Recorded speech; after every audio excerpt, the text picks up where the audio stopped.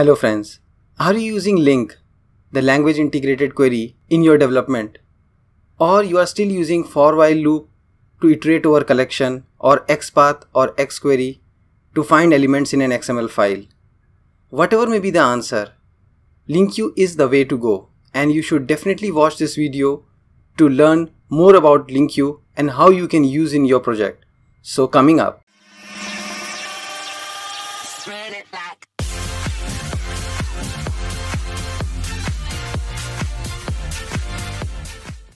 Hello YouTubers, welcome to Help Me Coder, the channel which talks about technology and helps the coder community out there. Today we are going to discuss about LINQ or the language integrated query. Language integrated means that LINQ is part of the programming language syntax. In particularly C# and VB that ships with .NET are pre-built with LINQ capabilities.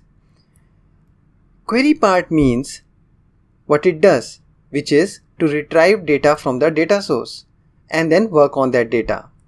Now most of the application nowadays work with a data source, which can be a relational database, or it can be an XML, or it can be an object in memory, which is like your list, arrays, or any kind of collection. So different languages have been developed to handle these different data sources. Like for relational database, we have SQL.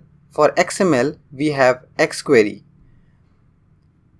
LINQ provides a consistent approach. Now, for different data source, you don't have to understand or learn different query languages. You can use the same LINQ to access data from XML or from an relational database or from an in-memory objects or collections. They also provide a short and crisp code as compared to the traditional approaches, while providing you intellisense and helping you with compile time warnings. Now, LINQ query can be written in any of the .NET programming language like your C# and VB, where your .NET LINQ will be converted into underlining data source using the LINQ providers.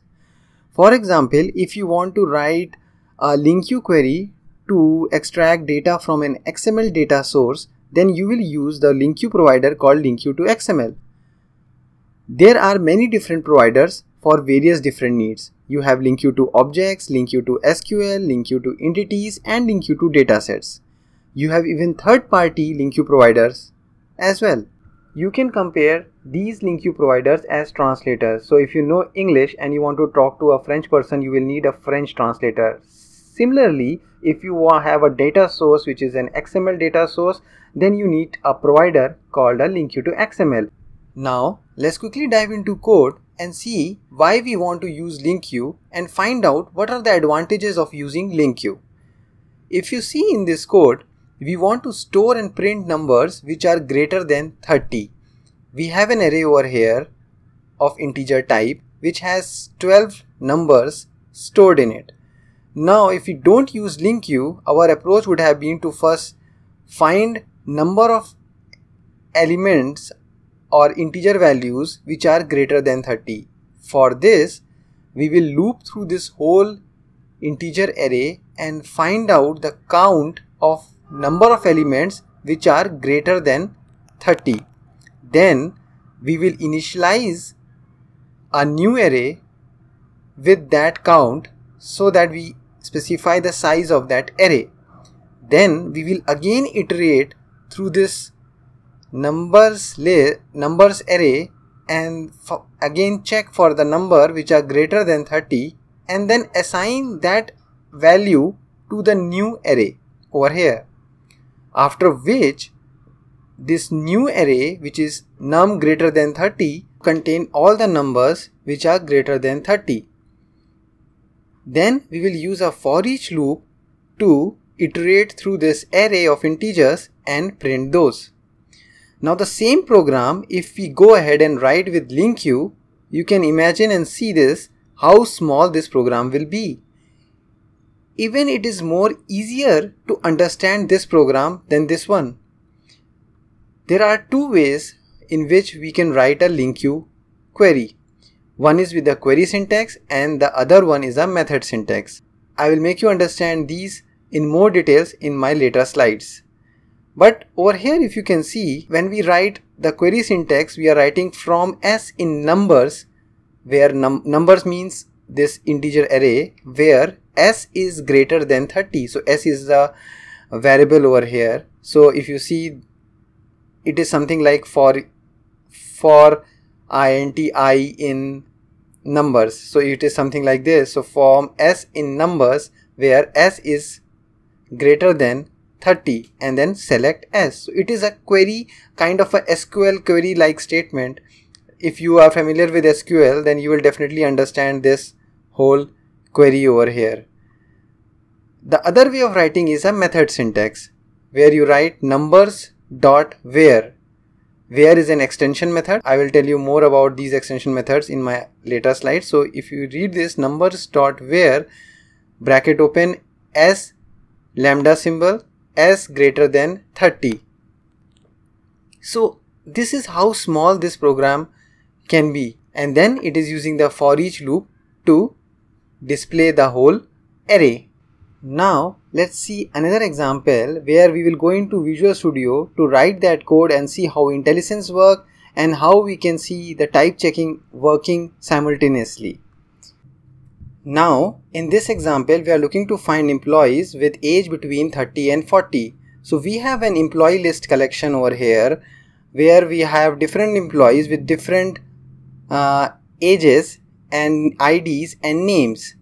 Now how we gonna do this? We're gonna switch back to Visual Studio. Over here I have already copied the code, and if you see, we have the non-LINQ approach where we have created a temporary list, and then we are iterating through the whole employee list collection, and then we are doing an if condition to find employees with age greater than 30 and less than 40, and if we find one, we are adding that into the temporary list collection, that temporary list that we have created over here. Now in LINQ approach, where we will first try with the query approach, query syntax. So we start with the from condition. So from, we will create an alias variable result, and I can say in the collection. So we are searching the collection, so we'll say in employee list where result dot, see the IntelliSense, result dot age greater than equals to 30 and result dot age is less than equals to 40, select result. So if you see, it will give you an error over here saying that you have not assigned the value to something. So we can easily say var a is equal to this, but then we want something like list employee, so we can just copy this and assign it like this. Now it will still give you an error that it is a generic enumerable and you are trying to convert it into a specific list employee. So for doing that, what you can do is you can do a typecasting to the list employee collection. So say to list employee. Now this one is the query syntax. Now if you want a method syntax, so how we do that is, in method syntax, if you see, we will again use this list employee and output, for example, equals to the collection that we want to work on is your emp list. So we'll say okay, emp list, then we will use the extension method dot where, and then inside this we will write the same we will write the lambda expression where result is the lambda variable on the left hand side, and then the operation that we are going to do is result dot, see the intellisense, age is greater than equals to 30 and results dot age greater than equals to 40. Now this one will again return you a enumerable generic collection, but we don't want this. We want to have a specific list employee, so we'll say we'll convert typecast to list employee. Now this one will convert it into a specific type of employee list. Now this is the output. So this is how easy it is to work with LINQ, both with the query syntax and the method syntax. So let us go back into our slide. So you would have definitely seen with these examples what are the advantages of LINQ over the earlier approaches and how easy your code would look and how readable your code will become after you start using LINQ. Now technically, if you want to understand what is LINQ, then we can say that LINQ is a collection of extension methods for classes basically that implements IEnumerable and IQueryable interface. So if you type in system.linq.enumerable on your Visual Studio, then you will see that IntelliSense were these extension methods coming over.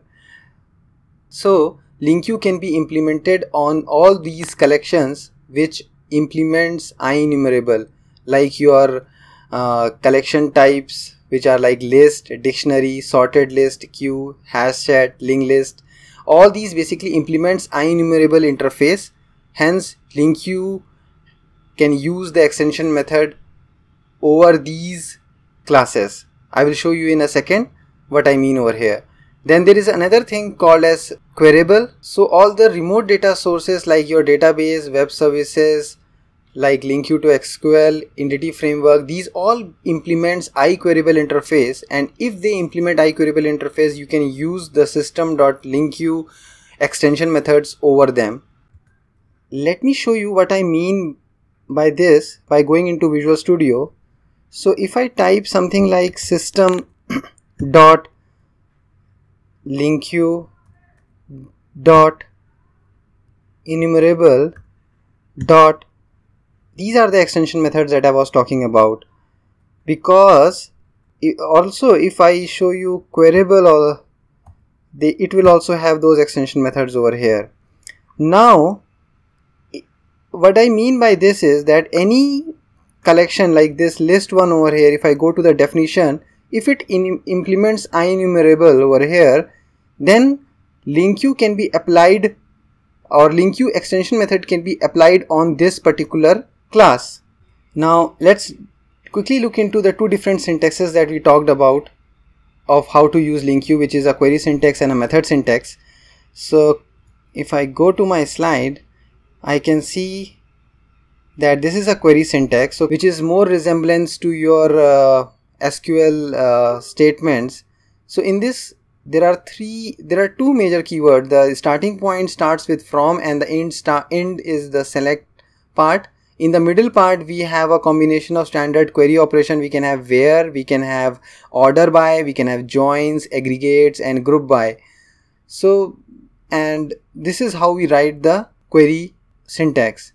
When it comes to method syntax, we write something like collection, or on which we want to run this. So this is a collection dot where is the extension method, so we can have any number of extension method, and then in the middle portion we can have the lambda expression, where there are three parts to a lambda expression. The first part, which is the starting portion, input parameter, and the right side we have the operation, and the middle part is the lambda expression. Now extension method, I've already told, is something that adding new methods to your existing type. So which means that maybe this one doesn't have that method called where, but then extension method can be added to any of the method which is extending to IEnumerable or queryable interface. So this one basically is a list type, so which implements IEnumerable and queryable interface, hence can be attached with these extension methods. So that the LINQ uses these extension methods to query on those classes. So this is what is LINQ all about.